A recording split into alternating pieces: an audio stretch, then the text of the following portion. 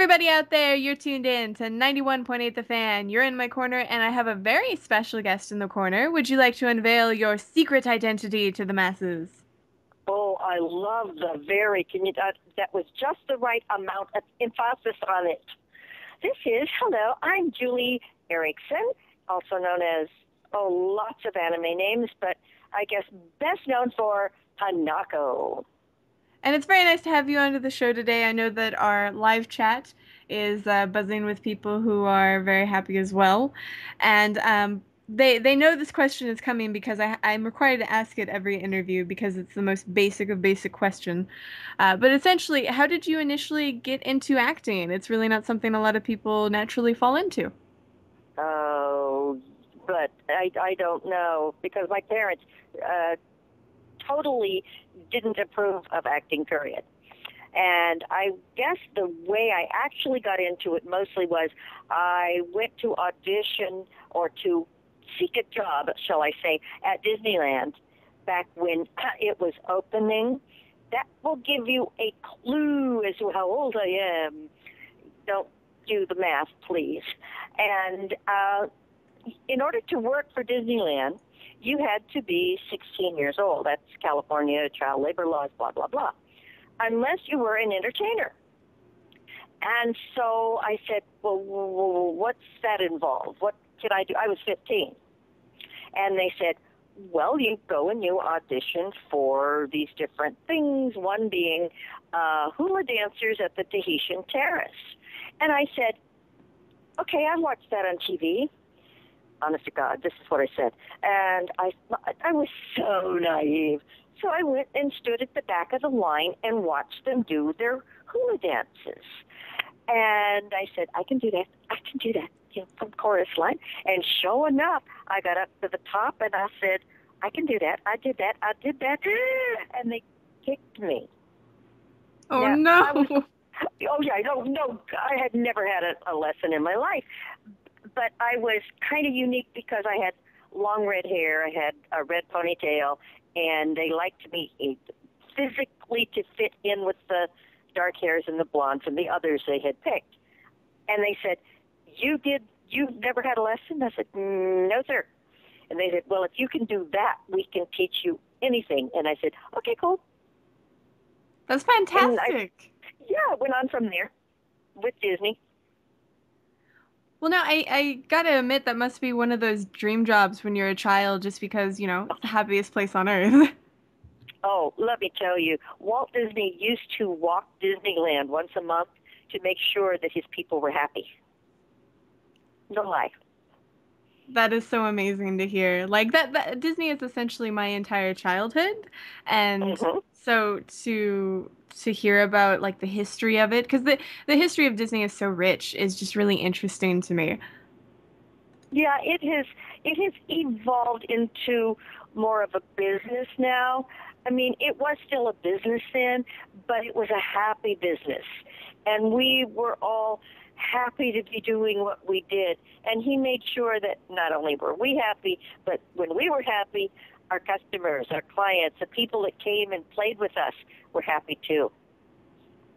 Well, now from there, you obviously continue to pursue acting, I assume. I'm going to assume your parents weren't very thrilled, but No, they weren't very thrilled.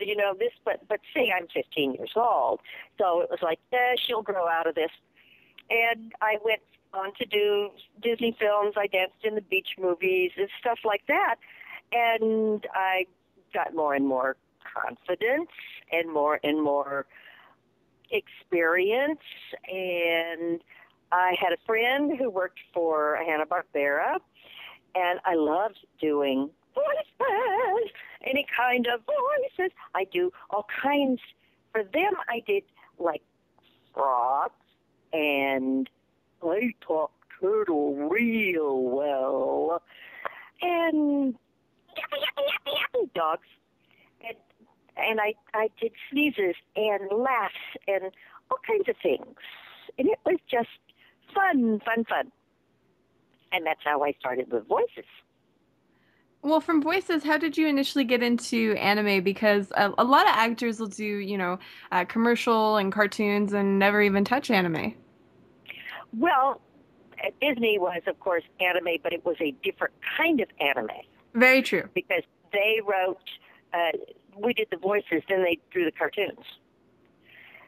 And so when I moved to Texas, after my kids were uh, raised and out on their own, I wanted to go back into the business because, well, I had been doing the business, but not as much. I was raising a family, and I was doing it part-time.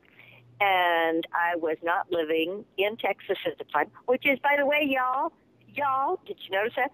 Where I live now. And I got an agent here, and immediately all of the credits I had before were kind of wiped out. It's just a way of the business of like, hello, I don't know you, and if I don't know you. So it took a few years for me to get back into even voiceovers, and then we have a lovely, lovely group out here, Funimation, who voice, well, as I'm sure all your fans know, so much of the Japanese cartoons. And I went out and auditioned and absolutely loved it and was lucky enough to pick up quite a few continuing roles. Continuing roles are always nice because there's a potential for like video games, or it just keeps going on and on because anime just has some episodes or some series that are like 500 to 600 episodes. I know I'm doing one right now. Thank you, God. Yeah, which is One Piece, and it's huge and very long and still continuing. And I've done 2 different continuing voices on One Piece. And it's a nice source of continuous income. You go, oh look, I'm doing it again. Hello, you bet I'll be there, and I don't have to fix my hair. I don't have to fix my face. I can just go in and do it and play and bounce off the walls. Yeah, that I hear is the magic of it. The only restrictions are you can't wear like jingly janglies because they might be Okay. picked up on the mic. But otherwise, hey, I'm in my pajamas and I got my little slippers on. Oh yeah, yeah. If you could see some of us, you would go, oh no, that is not what they sound like. Now I'm just trying to imagine all the voice actors I've seen in real life and how they come to the session with bedhead and they haven't brushed their teeth. Yeah, yeah, uh-huh. Yeah, you didn't even have bad breath. Didn't matter. It's only coming back on you, so it's fine. Well, hopefully the engineer doesn't have to go in there. No, they don't. No. Well, they come in to adjust the mic, But you really don't have to worry if you've had onions or anything else like you do with live acting, which I've done a lot. Thank you, God, again, of on camera and films and commercials, etc., as well as anime. But anime is one of my favorites because I can just let go and just be anything. Yeah, there aren't really that many restrictions. I mean, it's just what's drawn. Obviously, you have the timing restriction because you have to fit, Oh yeah. what you're saying within a certain lip flap. But one day you might be an octopus. Another day you might be a Oh, ladybug. well, I've done mostly voices, but I got to be a mechanical spider in one episode. Let's see, which one was that? I think that was D-Man, and I was this evil mechanical. Oh God, it was fun. I had just a great time. It sounds like it was fun. It was, and I've done 4 pages of dialogue in French for École de Paris at Korner, and thank God I had some high school French because I was able to read it, and I had to read it and study it a little harder before I could really do justice to it.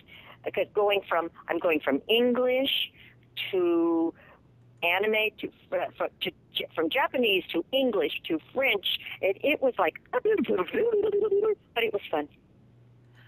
I would struggle so bad with that personally. In fact, most of the staff makes fun of my Japanese pronunciation, which is fine by me. I I am blessed. My best girlfriend is Japanese. oh, there you go. So Yeah. you get a little cheat sheet. No, actually, she doesn't speak Japanese. I speak more Japanese than she does. Interesting. Yeah.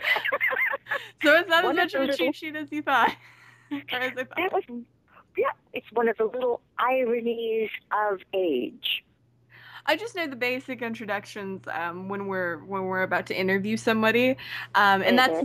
that is I've practiced for sure. I know the pronunciation on that, but sometimes when you have to read certain news stories and it's a certain anime and I'm like by this certain creator, I say their name completely wrong and everyone makes fun of me for it, even my listeners. So you know what, guys, I'm trying. Leave me alone. Yeah, and then, honey, sometimes I have to ask what my name is. So I say, who am I? I'm Ogun. Okay. Ogun. Okay, that's who I am in this one. Hadako was an easy one. So I actually I've gone to cons with in the Pinocchio character, and it's amazing because I actually look like the character when I go. I mean, if I'm gonna be the character, I'm gonna be it all over, and I do the whole makeup and glasses and pipe, and I look like Pinocchio. That's really cool to hear that, despite your age, and I hope you don't take offense to that, you're willing I to hate cosplay. none whatsoever. I don't take offense. I'm glad to be where I am. Thank you very much. Well, it's kind of like, it's hard to drag, for example, some of my older family members to a convention or to just, show them here's what I involve myself with, but to hear that you're actually dressing up in costume is very admirable. Yes. Well, oh yeah, I love Halloween. I get to let my imagination run rampant.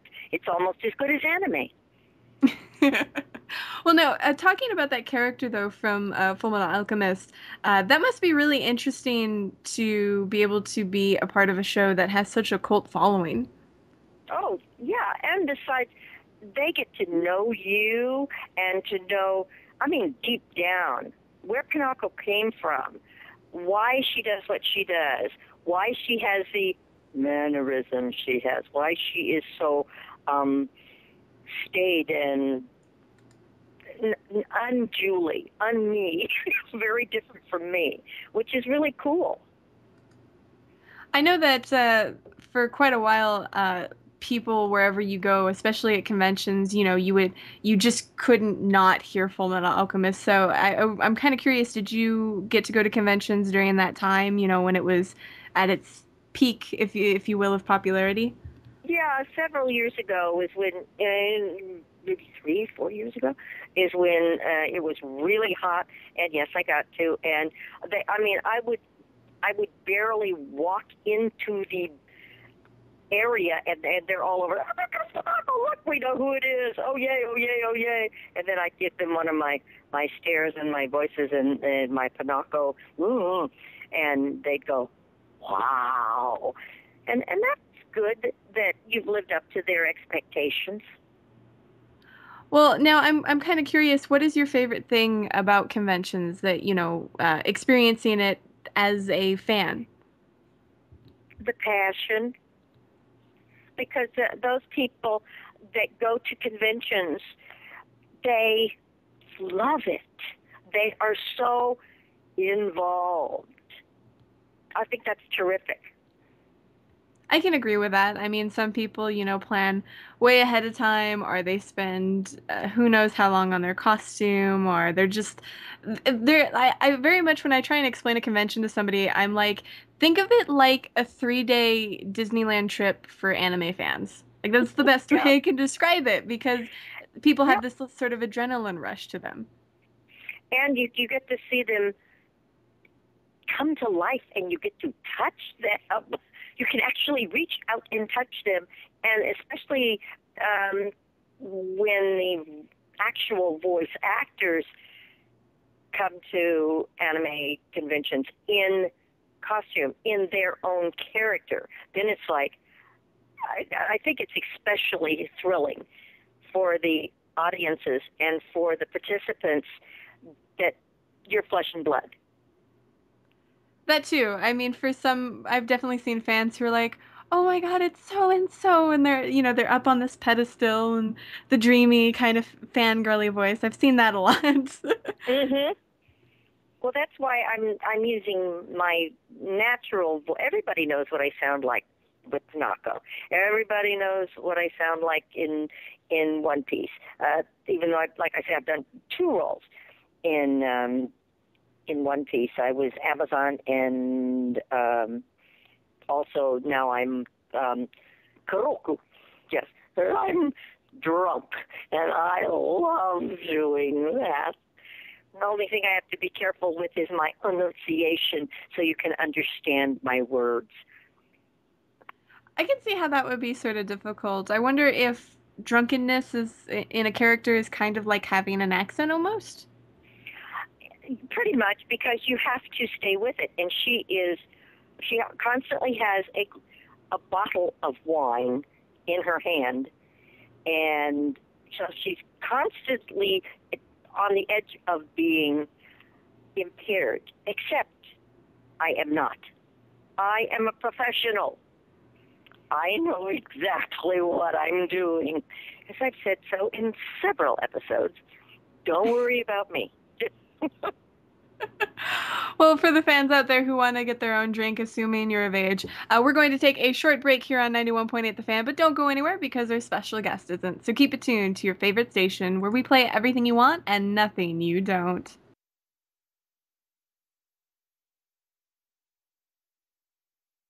Hey, everybody out there, you're tuned in to 91.8 The Fan. My special guest is obviously still here, and that's always a good thing. Thank you for sticking around, and thanks for all the listeners for sticking around as well. And we were talking a little bit behind the scenes about any projects you wanted the listeners to know about, anything that has recently come out or that you're recording that you can talk about. Oh, I love things I can talk about. Okay, if you want to stalk me, I'm on Facebook. Uh, or you want to just talk to me. Yeah, anyway, I am on Facebook. I don't do the tweet thing. I don't. There's too much other stuff out there for me to do. I do good to keep up with my emails and my Facebook. So I do have a tweet account, but I don't. Anyway, be that as it may, yeah, I've got. I'm really blessed because I am working on some films as well as anime, which I love anime, and I have done live anime films as well as, live, no, they're not anime, but with those characters in live. And everything is listed on, well, not everything, but a lot of the stuff is listed on IMDb. So if you're interested, you could go on there. And Juli is Juli, no E, Erickson, Erickson. And that's me. And I'm just an ordinary person that gets to do some pretty extraordinary things. I get to play for a living. My husband and I both say that we want to be actors. That way we don't have to grow up. That's And perfect. it's very true. A project right now that is near and dear to my heart is a film that I wrapped about a month and a half ago called Loveland. And Loveland is about a facility for people that are mentally and physically challenged. And I play the superintendent of the school. Now, I've done, if you look on my resume, you'll see a lot of major films. Thank you, Lord, for allowing me to do that. I get to be a lot of different people. But Loveland, being the superintendent of this facility, is am I enabling the people or am I really helping them? But the most extraordinary part of the film is that all of the people with all of the actors have the mental or physical disability of the character in the film. And I think that's really wonderful when we can use real people and real actors who are struggling every day to overcome whatever difficulties they have in those roles. And so that's very close to my heart. That's really surprising and it sounds really interesting because you don't get to see that very often. I Mm-mm. guess for some people, because I mean, if you'll excuse me to get on a small tangent, sometimes, people on the internet or what have you can be a little bit sensitive to certain things. So, I'm wondering if that was initially a taboo because somebody somewhere would complain about it. So it's nice to see a movie doing something like that. Yeah, they're right now. They did this on a shoestring, and it was done with the auspices of the association that deals with people with problems or difficulties. I should challenges. That's the word I was looking for. I'm old. I don't have old words right there all the time. Unless they're written for me. Boy, that's easy. Um, and and they were on the set and dealing with everything every day. And these young people, because it's primarily youngsters, although there are some older people involved as well. But it's a story about a young woman, and she doesn't believe she belongs there. She has a traumatic brain injury. And we shot the film, got it all paid for, and now they're on a Kickstarter campaign for to get the money to really finish it up, yada, with the music and the sweetening and all of the color correction, all of the things that most people don't even think about that go into a film. So you can find Loveland also on Facebook, and I told you all about that one. And then to go the other direction, next week I'm shooting a film, Bigfoot Wars. That sounds fairly hilarious, depending on the context. Yes, I'm versatile, and I get to play a real sleazeball in this one. It's starring C. Thomas Howell and Judd Nelson, and C. Thomas Howell plays my son in it, and it's going to be a blast because I get to play a character completely different. Plus, I am blessed. This next week, I just get back off the set, and the USA Film Festival is honoring me sort of with a film that I did a couple of years ago that won the Universal City Horror Fest. They have a contest for shorts every year called Jasper, and I star in that. And they're going to show Jasper, and then we're going to do a Q&A afterwards. And I can't give it away because it's really fun.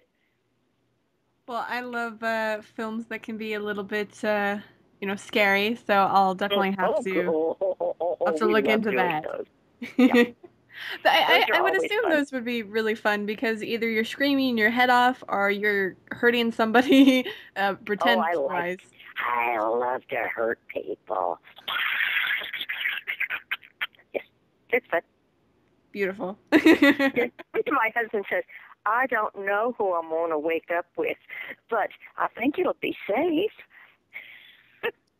Well, let's hope. Yes, yeah. If I get mad, I just might bite his neck. And for the listeners out there, I do believe another series that's come out this year that they should know about is Toriko. Oh, yes, yes, yes. Oh, I'm doing that. Oh, yeah, thank you, Lord, that I am busy doing all these different.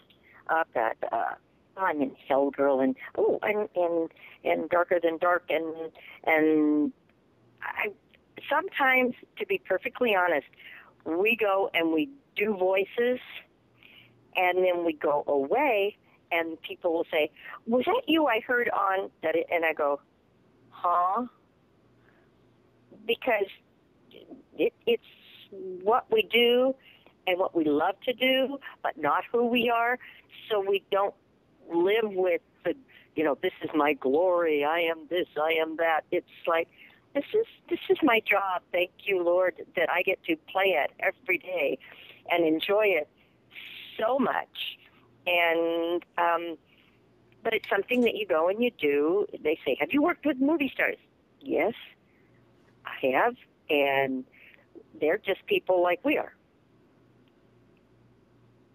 Actually, it's kind of funny that you mentioned that. I've had people be like, "How can you do what you do? Like, how can you talk to people?" And I'm like, "Well, I'm just talking to them." I mean, there have been instances where I've been nervous. I think nervousness helps you with any sort of performance because Mm-hmm. it gets your adrenaline kicking. But, when it comes right down to it, you're just conversing about somebody about their job, you know. Yeah, And I yeah. respect what you guys do. That's why we have you guys on the station all the time. It's just it's kind of interesting to hear it from the perspective of everybody else when they're like, "Wow, I couldn't do that," and I'm like, "Yeah, you can. Just talk." You talk to your friends every day. Hopefully, we are your friends because you're the reason we do what we do. All of you. Now, since we're nearing the end of this interview, just Yes. because we're running out of time, I know it's sad. We were wondering if you'd be willing to participate in a 91.8 The Fan tradition. Oh, sure, of course. I have no idea. Sure, I'm saying I will, and I have no idea what I'm doing. Okay, Basically, we ask if you'd be willing to do a radio bump for us. a radio bump. Yes, we basically ask if you could say a line for us. Oh, of course. Awesome. Duh. What voice Basic. do you want me to use? What accent? What country do you want me to be from? I do all kinds of accents too. Well, the fun thing is you get to decide the way you want to say it. We leave it all in your hands. We just Oh, well, ask I gotta hear the line first before I know where I'm from. we just ask if you could say hello, my name is, you insert your name. I do this. You can say you're an actress, you do character voices, different characters, whatever you want to put there. And Mhm. you're tuned into 91.8 The Fan.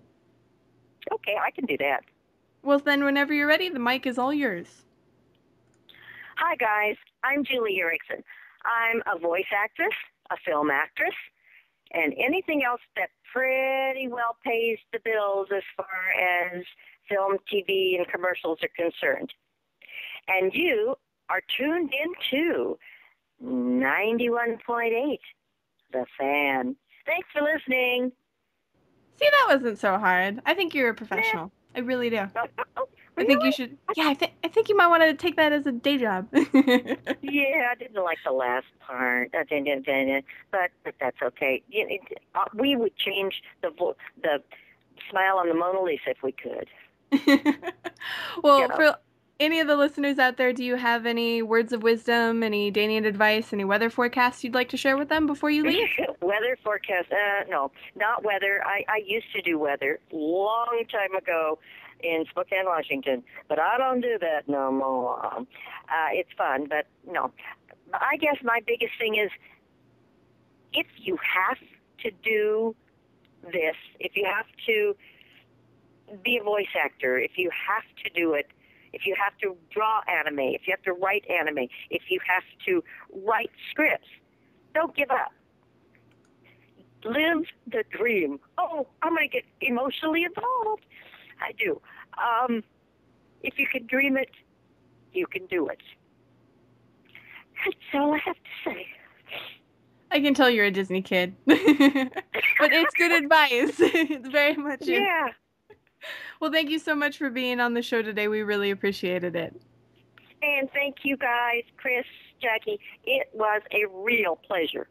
And for anybody out there that missed any of this interview, don't fret. You can find it on the website within the next few days. So keep your eyes peeled to 918thefan.com and your ears tuned to 91.8 The Fan, where we play everything you want and nothing you don't.